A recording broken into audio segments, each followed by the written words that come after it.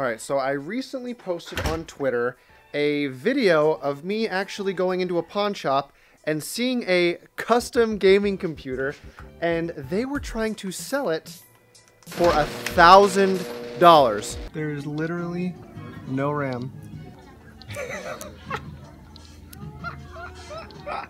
But to make it worse, their starting asking price was $2,000, and if you know anything about computer parts, you would see right away that that system was worth about $150, if not less. So I started to get really curious, wondering, you know, do pawn shops or pawn stores, whatever, do they know anything about computers? Like, are they just making uninformed decisions and taking the seller's advice on what to price these things at or what they're actually worth? So today's video is going to be an adventure into figuring out if you, a consumer, can build a computer using a pawn shop. You should know off the top of your head that pawn stores are there to make money. They buy things low and they sell them for higher. They're basically professional flippers.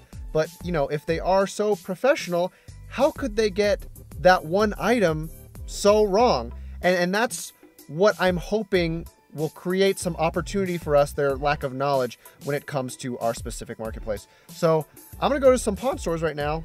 Let's see what we can find. All right, first stop, Easy Pawn.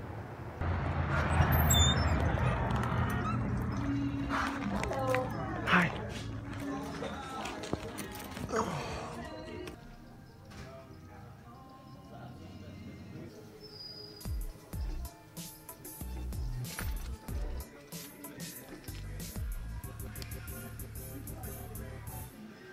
Alright, this place is complete garbage. They have nothing but like old e-machines, which are basically like video watchers at best, and some really crappy like Windows 7 laptops that cannot do anything for us in terms of performance.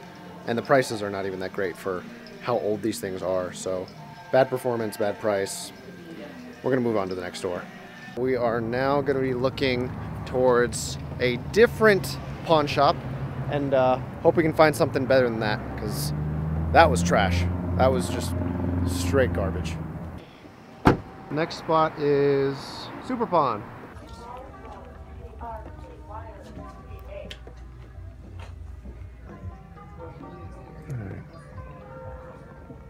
Appreciate it, thank you. So after pawn store number 2, there is still nothing good to look at. I mean, even their like okay laptops are priced at like $300, which have like old Intel i3, i5s that would be able to run like League of Legends at medium settings. For those of you who don't understand what that means, what I'm basically trying to say is you're paying a retail price for a used laptop that can barely run a bottom tier game in terms of performance. So still no good finds at any of these pawn shops. I'm gonna move on to the next one. All right, so I'm starting to lose hope. These pawn shops are being a little more disappointing than I thought they would be. So I've made a very intentional decision. I've decided to drive farther into the hood, deep into the ghetto, with the hopes that this pawn shop will actually be more promising. Because in my experience in the past when I've gone to pawn shops, not for computers, but in general, the worse off the area, the more treasure you find at the pawn shop. So I'm going inside right now, and I'm hoping that we can come away with something.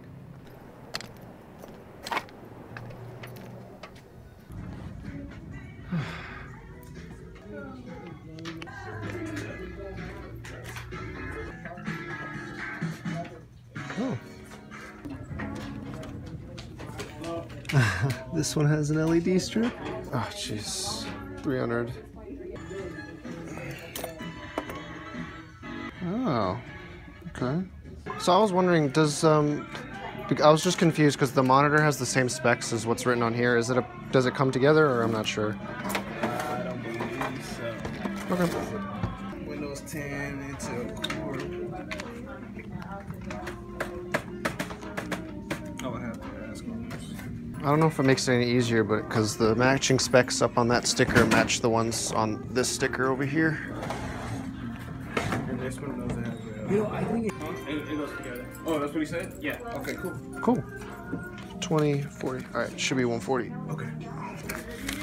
All right. All right, we finally got some shit. I told you guys, you have to go deep into the ghetto to find that treasure. So check it out. We have a monitor, and it has the specs of the computer on it, but it's just what's it, 1920 1080p monitor. But this is what we got. We got this little mini badass right here. You can't see it all that well, but it is a 7th generation i3-7100, 4 gigabytes GDDR4, 1 terabyte hard drive, and it obviously has the Intel HD graphics. So what I have to do now is I have to make up my mind on whether or not I want to make some upgrades, which of course we will, because I need to turn this into a gaming PC. Obviously I can't do that here at a pawn shop. Pawn shops don't sell individual components, at least, you know, to the best of my knowledge they don't. So now we got to make some local deals. We're in the hood. I'm feeling pretty good. We're gonna find something here, and we'll make this into a little mini gaming PC. Sorry about that. Here. You're cool. So 20 and the 5. Sweet. And then, yeah, sorry, I just... Yeah, no, you're fine. Double check, make sure. The only way you can tell is by the serial number. There's no actual marking on it that says 4 gigabyte or 8 gigabyte. Oh, good. I see the 288 pins. Yeah, I thought it perfect. was Well, I appreciate it. Thank you so much. You're welcome. Have fun. All right, so we got the RAM. My camera's running out of battery. I didn't bring a second one. I actually have a deal set up for the graphics card, but like I said, the camera's literally about to die. It's flashing red. So I'm gonna go pick up the graphics card, then I'm gonna head back to the house, and we'll see what we got. Dude, I look good today. All right, so it is the next day. We are back at the house, and let's go over a few things. Number one, why did I go for this computer? Well, out of all of the pawn shops we went to yesterday, most everything that they were carrying were laptops, and I guess that's because technology nowadays is more about convenience. There were rarely any full machines in any of the stores that I went to, and the ones that were actually full-on systems were, like I said before, e-machines. However, in our last store, they actually had some pretty decent pre-builts, as well as one CyberPower PC, I believe, is something I ran across. But after a quick look inside, I could see that they were still doing their typical GT710 graphics card scam, which, if you don't know what I'm saying, is such a graphics card that I don't understand why they call it a gaming computer in the first place. However, this computer actually was really cool because it has all of its specs already written on the side, which I thought were more than capable, because after taking a quick peek inside, I could see that this was actually a 7th generation processor. Now, unfortunately, it is a dinky i3-7100, but for gaming, that processor is actually more than capable. Maybe not for AAA higher end open world titles, but it should actually be able to hold its own. The only real major drawback that you should have been able to pick up on, because I mentioned it earlier in the video, is that this thing only has 4 gigabytes of RAM. That's why we had to go out and make a Craigslist deal for another 4 gigabyte stick of RAM. And the one last major issue that this computer has is that the power supply in this thing is garbage. I haven't actually checked out the wattage yet, but a quick search showed me that there are no cables to power a graphics card. But like I said earlier, we did actually go out and secure one that will work despite our crappy power supply. Number two, this monitor. We were actually able to get a monitor thrown into our system because I was not on autopilot while I was making this purchase. You see, for whatever reason, pawn shops decide to put a sticker right on the panel showing the specs of the system you're going to purchase.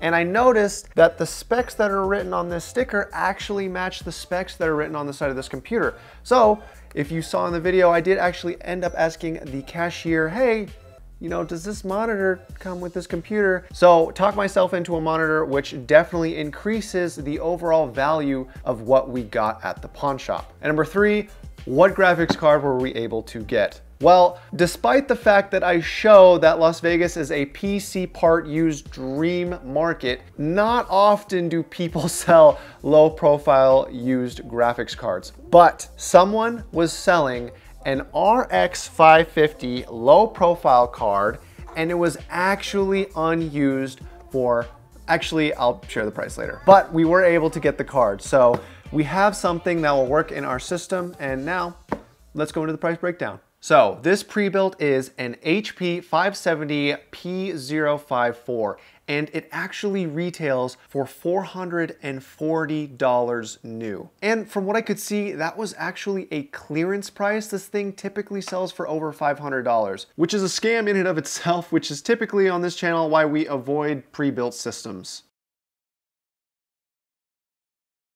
As for our 4GB stick of DDR4 from Ballistix, clocked at 2400 megahertz, this thing typically retails for $43, and I was able to get it for $25. And lastly, for our low profile RX 550, this thing typically retails for $140, and I was able to get it for $50. So if you had everything up, this entire system at retail costs $623. And that's not even taking this monitor into account, which probably sells for around $40. The actual price that I paid for this whole system was $215. Wow. Now, while I'm really happy I only paid a third of retail price, I'm still not all that convinced yet that this system is worth $215, at least in my opinion. I know on this channel before we've seen some pretty insane price to performance systems, and the fact that we had to go to a pawn store really hurts our ability to get the most value for our dollar. But since you're the one watching this video, I'd actually like to hear your opinion. Do you think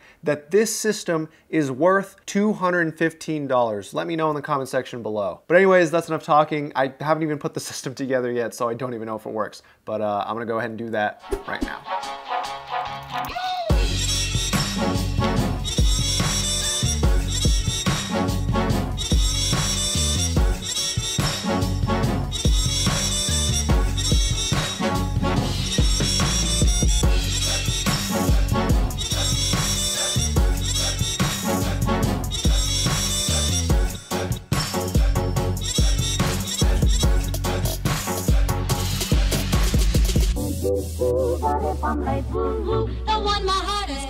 Moment of truth.